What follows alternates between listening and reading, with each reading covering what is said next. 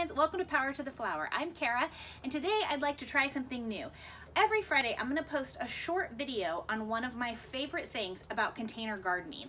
So what I'm hoping to highlight is a favorite plant, a favorite pot, some other accoutrement, some soil, something that I love that makes my container gardens a success. And I hope this is really helpful for you in terms of your success with using, designing, and planting your containers. So let's get right into it. Today's Friday favorite is the Abutilon, and that is this beautiful plant right here that has these gorgeous yellow blooms.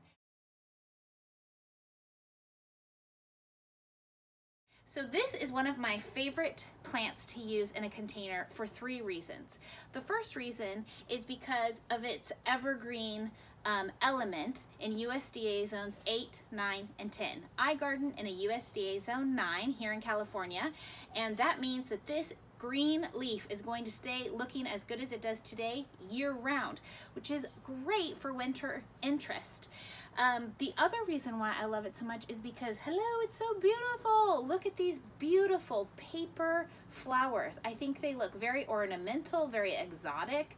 I love the way that they hang down, but look at how they bloom and kind of this variety pop up. This particular one is called Lucky Lantern Yellow, and it gets to about 30 centimeters high and 30 centimeters wide.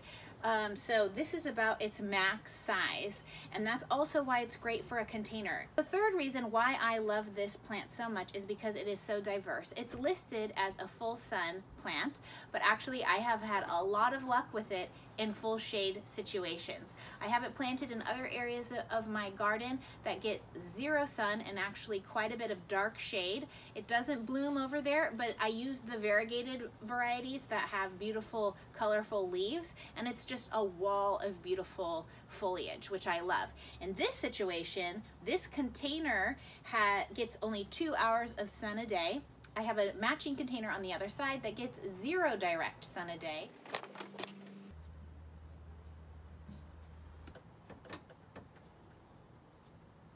And both of the Abutilons are blooming. So this is the reason why I love it so much, because it's actually a great plant for shade, bright shade. It will actually bloom for you. And sometimes that's hard to find blooming plants for shade. So my top 3 reasons for Abutilon: evergreen in our area, can bloom in bright full shade situations, and is also super beautiful. So I hope this is helpful for you, and do make a comment below if you have an Abutilon and what your experience with it has been. If you liked my Friday favorite, please comment below. That helps me a lot in terms of things that you might want to know or hear about as we continue doing Cara's Friday favorites on container gardening. Thanks so much. Bye.